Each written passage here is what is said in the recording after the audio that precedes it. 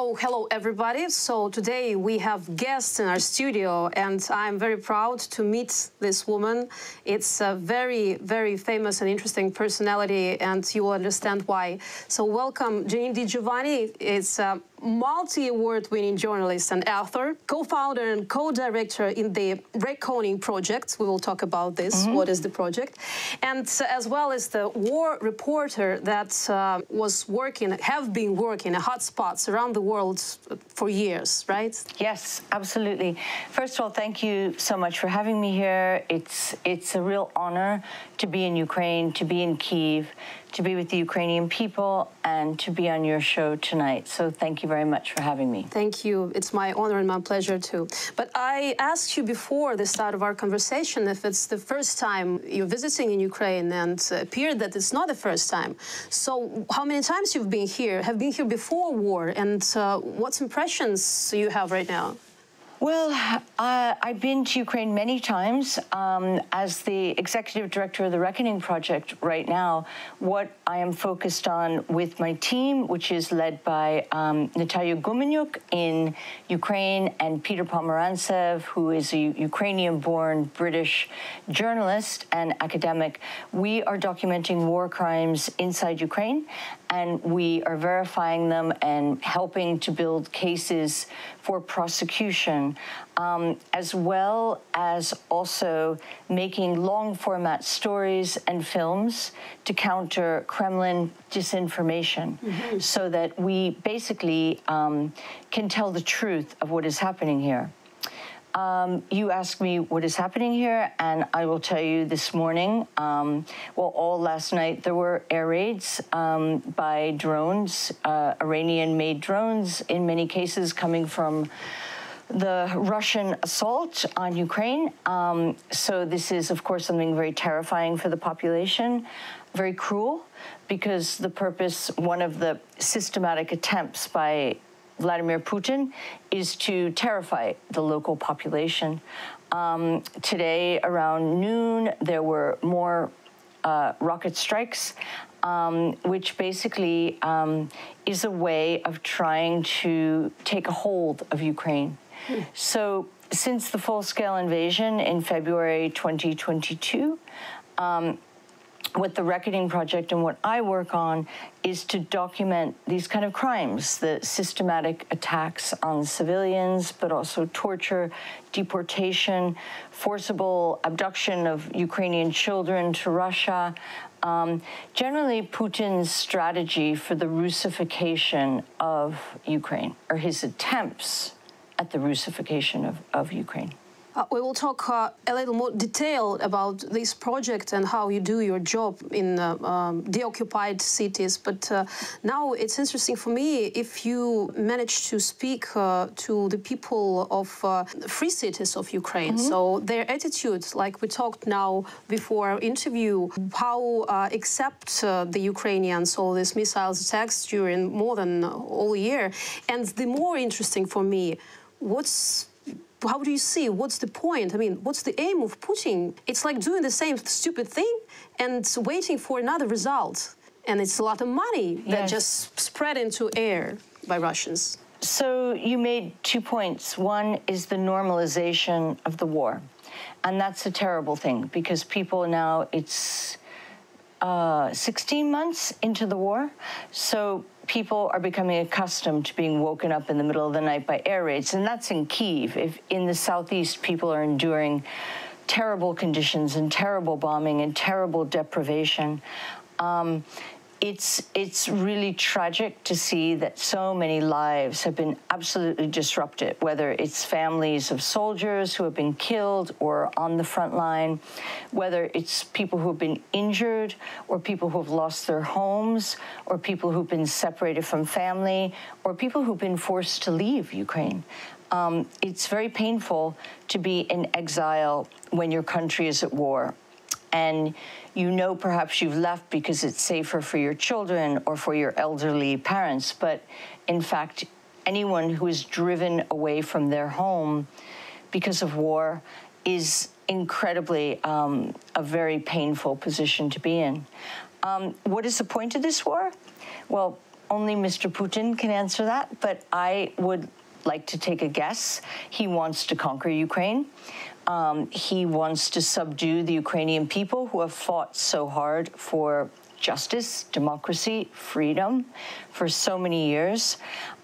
He wants this land to be his. He has an imperial notion of what is Russia. He has racist views that there are no such thing as Ukrainian people, and there's no such thing as a Ukrainian identity. We know this is propaganda, brainwashing, and that many of the Russian people who are held hostage by him today are forced to take this news in because that's all they're able to get. So I think that his aim is to win, but he won't win. He will not conquer Ukraine. Ukrainians will never allow themselves to kneel. You will win. I don't know when this war will end. It might be 6 months, it might be 3 years, but I know it will end, and I know there will be a victory for Ukraine. But you know, these tactics of terrorizing mostly civilian people in different cities, what you can observe right now in Kiev, and during this this month, it's already more than 15. I wouldn't even count how many times missile attacks continuing. So these tactics, it's the same that he used in different other territories that you visited as a war reporter. So if these tactics worked there, so he is sure that it will work here, but it doesn't work. So why he continues to do this? How do you think? Well, I've reported many wars, 19 wars, and 3 Putin wars. Oh. So I was in his very first war, the Second Chechen War, which Putin came to power in August, I think, and 1999, and in January 2000, late January 2000, Chechnya, Grozny, the capital, fell to Russian forces. I was also in Syria for a long time. And, of course, Putin became involved in Syria in 2015, going to help President Bashar al-Assad by sending air power. So Putin's responsibility was largely air power over cities like Aleppo, so destroying them, hitting civilian targets, terrorizing people by hitting largely residential areas in Aleppo, also hospitals, which is something he also does in Ukraine. Absolutely. So the targeting of medical facilities, of kindergartens, of schools, of heavily residential areas, all of these, of course, banned by Geneva Conventions. He has basically absolutely no concern for human life, civilian life. All of his tactics, all of his strategies show that what he wants to do is to kill as many people as possible, to frighten those that remain, and to try to silence as many people as possible.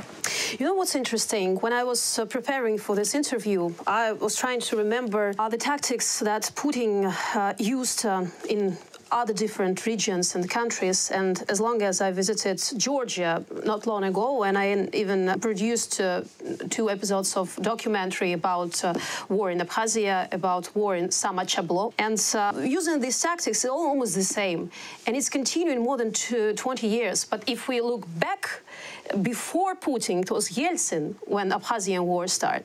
So Russia is continuing to use the same tactics over and over and over and over. And only now, after 30 years, the society of Western world, the society of normal world, paid attention. How it happened? How do you think? Why they were silent all of these times? I mean, they were talking, but they didn't solve this problem. They gave much more power to Putin for all these years, not punishing his actions in other countries. Well, there's many people around the world who have not been punished for their actions. Bashar al-Assad in Syria, for instance, is one. Terribly, right now, he's even being normalized by many countries, almost as though the terrible things he did during the Syrian war, which is still ongoing, he's been forgiven for. I will never forgive him, and I hope that justice does reach him. I hope to see him in The Hague someday. But I don't think it was the West that allowed Putin to become what he is. I think that Putin is a disruptor of democracy. I think his intentions are to disrupt Europe, and therefore Ukraine, which is on the path to becoming part of the EU and of NATO. The invasion is a way of reclaiming his stake in this part of the world. I think that Putin invading a sovereign country, Ukraine, was, again, his way of showing his will and his power. But he's a fading power. And we see how he is, it's almost as though, to me, his actions on the battlefield right now are that of a desperate man, knowing that he's losing, knowing that most of the world is behind Ukraine right now, knowing that Ukraine is getting F-16s and tanks and weapons and training from Western countries. What Putin has done by invading Ukraine is not just a blatant act against democracy, but it's also a way of saying we're going back to the Cold War. You know, it is basically Russia, China, Iran, countries like this supporting him. Unfortunately, the global South. So what do we mean by that? We mean Latin America, Middle Eastern countries, and Africa that had traditionally been loyal to Moscow, largely because they were educated there. Some of their leaders were educated there. They tended during the Cold War to look to Moscow rather than to Washington, look towards totalitarianism rather than towards democracy. Ukraine always wanted democracy, freedom. The things that we believe in when we say democracy, what are they? It's human rights. It's freedom of speech and expression, and it's rule of law. These are all the things Putin despises. So, in a sense, what you are fighting right now, you're not just fighting for Ukraine, you are fighting for democracy and for freedom for the entire world. I really hope right now, a lot of people compare what's happening in Ukraine today to world wars. You know, is this World War II that are we going to see another World War II? Are we going to see another, is it World War I? Or are we already living in the process of this war? I hope not. I don't think we're there yet. I don't think we have proxy wars at the moment, which, for instance, you know, Ukraine is getting a lot of support from the West, from the U.S. I'm very proud of what President Biden, for all his flaws, he has really stepped up to help Ukraine and has kind of set an example for other countries, you know, countries that need to help more, like Germany and Italy, and also to really set an example and to come to train and equip Ukrainians with weapons. I don't think we're in World War II yet. I think if I sat here and said that, I think I'd feel terribly worried.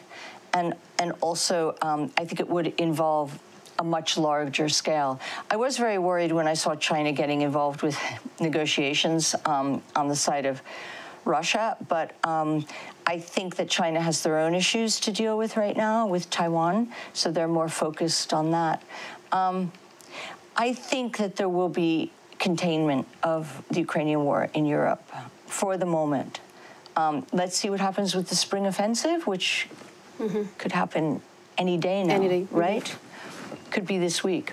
If we talk about imperialistic ambitions of Putin, because everybody's talking about this, and these ambitions in the 21st century looking very interesting, because he couldn't even cope the situation, economical situation in his own country.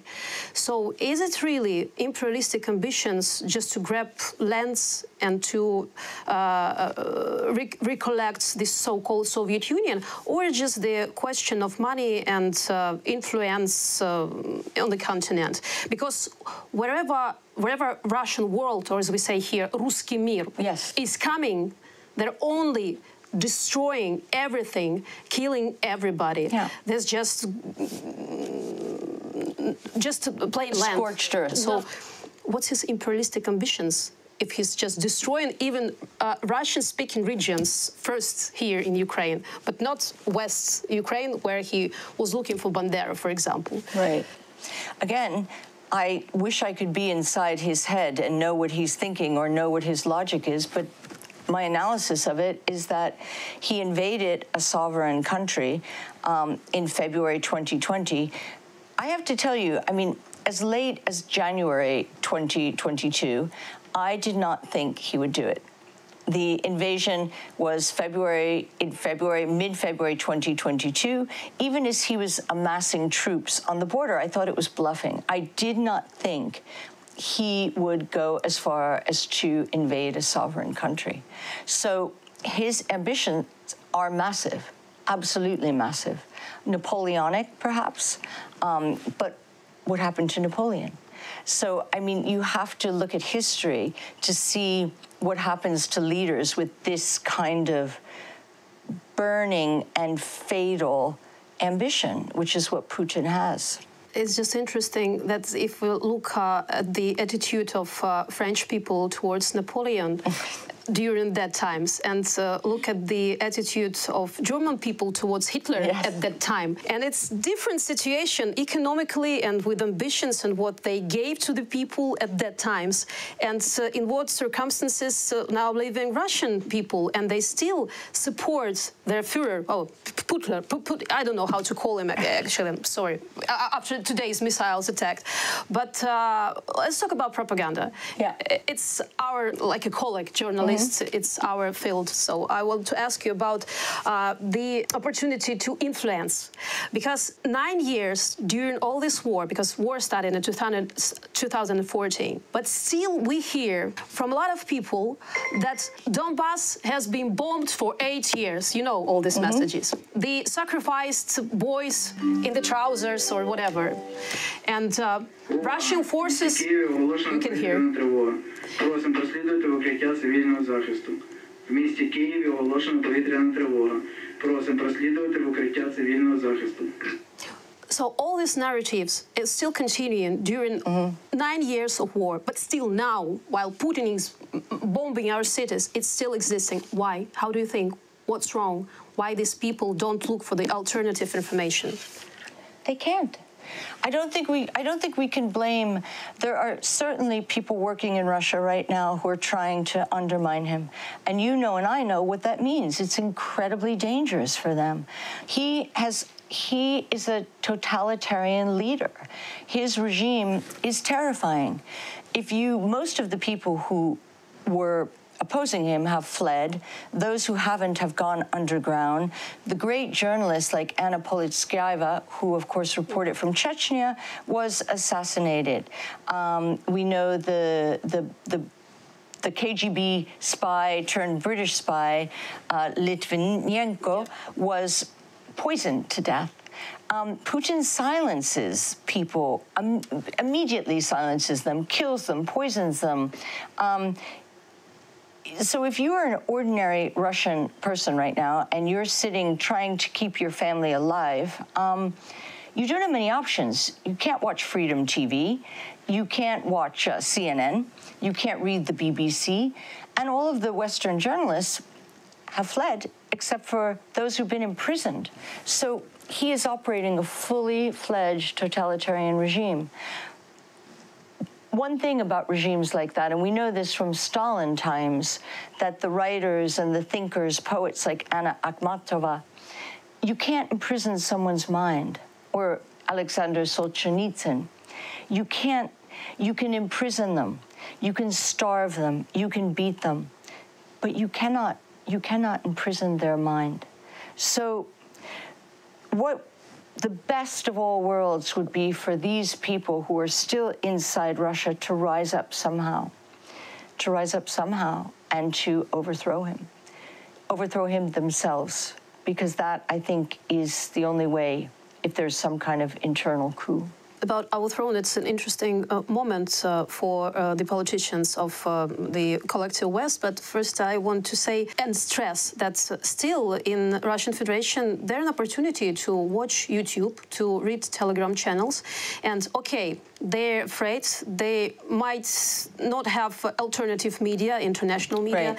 They might not believe in everything, that crap that they see on the propaganda channel. But still, if you read a lot of Telegram channels with Russians or TikTok or other social media, there are lots of hateful speeches towards Ukrainian. Of course. They're happy about bombing, of course. Or they don't believe, or they do not believe. So part of, can I talk about what we do at the Reckoning Project and why it's really important to document war crimes? So at the Reckoning Project was founded by myself and Peter Pomerantsev, and we work with Natalia Humeniuk here in Ukraine.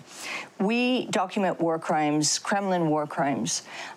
We verify them, and then we use our archives for two ways. One is to help prosecutors build their cases and build their trials against Putin and his machine. The other side of it is that we counter Russian propaganda and disinformation by writing the truth. And the truth is in our evidence. And evidence does not lie. So when you talk about propaganda or messaging, or when people talk about strategic communications, I don't engage in that at all, because what I believe in is that the truth is so horrible that you don't need to exaggerate. You don't need to have a vision of a strategy, strategic communications to penetrate a population. You just tell the truth of what is happening in Ukraine, of the war crimes, of the children that have been taken from places like Mariupol, put on buses, bused to Russia so that they could be adopted by Russian families and Russified. Now that is a way of erasing Ukrainian culture, or of the torture, or of the hundreds of people who were killed in Bucha and the way they were killed. They weren't just casualties of war or collateral damage, they were deliberately assassinated and murdered. So in my view, as a human rights investigator, we do not need to exaggerate or to worry about messaging. And somehow you are right. If Russian people want to see the truth or find the truth, they will find a way to get it. I'm not a technology expert. I don't even know how to use TikTok. But I do know that there are always alternative ways of finding out what the truth is. And if any of those people are listening, I hope that they do their very best to try to find out what Vladimir Putin is doing in terms of war crimes and crimes against humanity in Ukraine. I talked about this with my colleague lately, and he said me that he told, I'm sorry, if you are afraid, we can get to the shelter. You're not. That's fine. Okay. I had to tell it. So he asked me, okay, you have the alternative information, you have all the facts that you gather, but how make these people not just to get the interest to read through these investigations and all these facts, but to believe in it? Because even now, they still continue to say, this is fake, you're all lying. Bucha is a production of Hollywood, whatever. Well, they weren't there. Directors. They weren't there. We were there. So that, there were 1,000 of journalists accredited in Lviv Media Center. I was there and I was shocked. 1,000 international media, all with the cameras, all with their eyes witnessing. But this is what Russian propaganda has always done. They did it during the Syrian war. There is right now 2 genocides that I've worked in personally, Bosnia and Rwanda. Srebrenica in Bosnia in 1995, Rwanda in 1994. There are revisionist historians who say these aren't the correct figures. It didn't happen this way. In Srebrenica, the people who were killed were casualties of war. They were combatants. It was a reprisal for Bosnian attacks on Serbs. So history gets completely rewritten. And that is why at the Reckoning Project, we are so concerned about having our archive verification. As I said before, evidence does not lie. So they can believe whatever they want to believe. Frankly, my job is not, I'm not a propagandist for the Ukrainians. So it is not my job to convince people inside Russia or in other parts of Ukraine who say this didn't happen. My job is to get this evidence to courts. And that's what I will do. That is what the Reckoning Project does. We will get this evidence to court, and then those courts will determine whether or not Vladimir Putin is guilty of war crimes. But now it's interesting, we started with this, that the punishment didn't found almost all the war criminals during our era, our period. Let's remember Chechnya, let's remember Georgia, let's remember Syria, let's remember the latest, I'm mixed up in my head. So Putin wars or just not just Putin. Afghanistan, Iraq, yes, Yemen, the only thing, Ethiopia. The only place it's Yugoslavia, and the only war criminals that were punished it's those who made massacres in Yugoslavia. Well, not enough of them were punished. There are many of them roaming freely today. Absolutely. So, that's why my question is, we are so assured that all this special tribunal that will be organized for punishing the war criminals from the Russian Federation. I'm not saying names right now, but anyways, all this investigation, all this data that you are gathering and make an archive. So what makes you so sure that it might happen during our lifetime? What is the alternative? To do nothing? To look away? No, absolutely. You are right. Absolutely. What is the alternative? I mean, I cannot afford to be cynical. If I was, I wouldn't be able to do this work. So I absolutely believe it will happen. I also can say from experience, I have never seen the galvanization of the international community to push forward international justice in Ukraine. It's never worked this fast, never. Not for Bosnia, not for Rwanda, certainly not for places like Ethiopia, where 1 million people have been killed, no one's doing anything. Not for Syria, not for Yemen, not for Iraq, Afghanistan, the list goes on. Ukraine, things are moving rapidly. There are scores of people in Ukraine investigating war crimes the way the Reckoning Project is. You once said that who cares about Syria and Bosnia, one of your speeches in TED, if I'm not mistaken, 10 years ago. I will remember some more words from this, your speech, but anyways, you said who cares about Syria and Bosnia at that time, while sitting in their warm places, cozy and so on. But Ukraine changed the situation. Now everybody in the world knows where's Ukraine, and the information spreading so fast, and there are lots of people and organizations that are helping you, helping us together all this. So do you think that world of media and world of international organizations, peaceful organizations and legal law organizations really changed during this? Why so attentive to Ukraine right now? I think there's many reasons. I think, look, you know, the world did not act for Bosnia, or they acted far too late.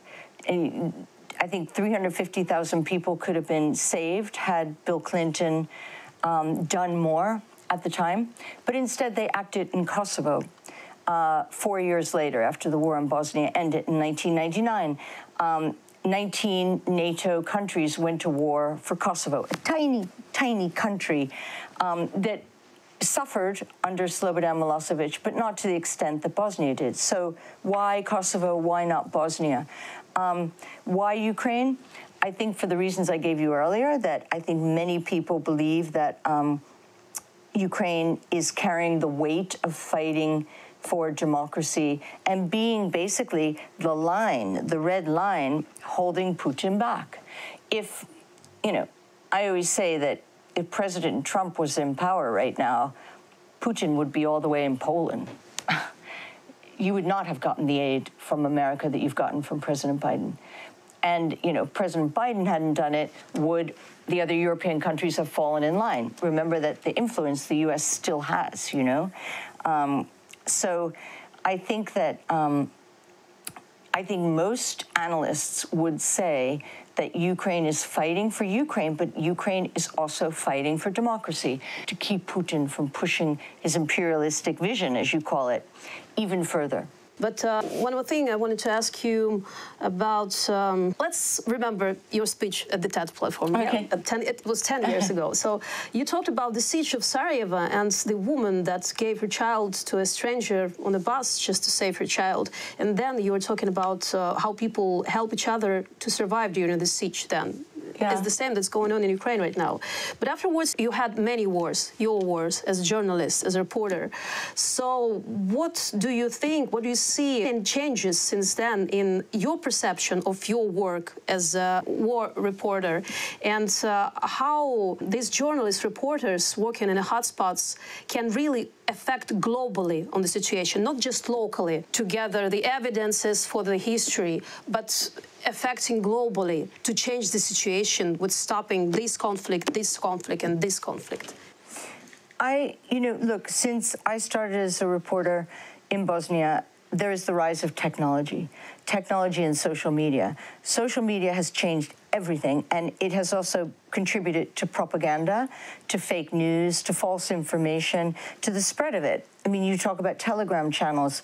There are Telegram channels devoted to disturbing people's notions of the truth. So in a sense, it was a lot easier to work in the 1990s, before there was internet, before there was YouTube, before there was TikTok, Snapchat, Twitter, Facebook, when you just worked and in my case, I worked for a newspaper, I wasn't television, you filed your story, it was printed. The next day there would be another newspaper, you would add on to your story. Today, the risk of, first of all, people tend to fight their wars on Twitter. I find it very disconcerting that people's analysis is confined to 32 characters. Is it 32? I don't even know. Or that TikTok is a way of explaining what the Ukrainian war is. It's just not enough. I mean, I'm sorry, I'm old-fashioned, but we need to go back to reading books and history and looking at history, because history is essentially where the answer to everything lies. So I tell my team at the Reckoning Project now that we are the keepers of historical memory. What we are doing today by building our archives, which are built from witness statements, this is a way of ensuring that the truth will always prevail, because evidence doesn't lie. So that, to me, is where the truth is. You were asking about how journalism has changed since that time and the impact that journalists have. Well, I think that influencers, so-called influencers, are greatly given far too much credit because most of the time they don't know what they're talking about. And I think that the people who follow them or tend to listen to what they say need to read between the lines and go back and do their homework and find out, what the real story is. Whether that's by reading the New York Times or the Washington Post or the Pravda, or watching Hromadski or watching Freedom TV. I don't know. Everyone has their own way of digesting the news. But I think that you have to have several different sources. And whether or not we have impact again, in our personal case at the Reckoning Project, our impact will lie on whether or not we get to court. That's our impact.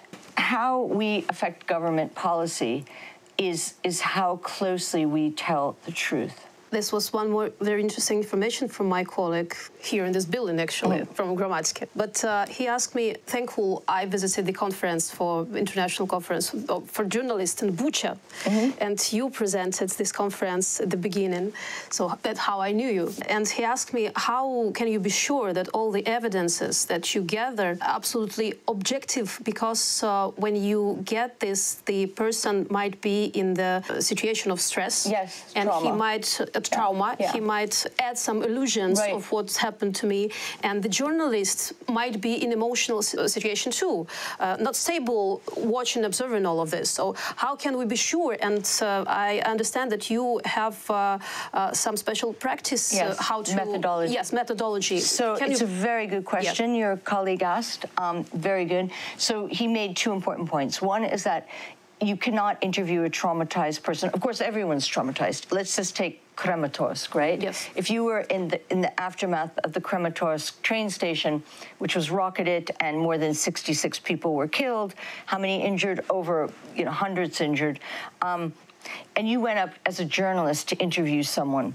You we wouldn't do that. So we have a very strict methodology. First of all, we are governed by the principle of do no harm. So when you interview someone as a journalist, it's very different than the way we interview our witnesses. First of all, they're consenting witnesses. We need to have papers signed before we start.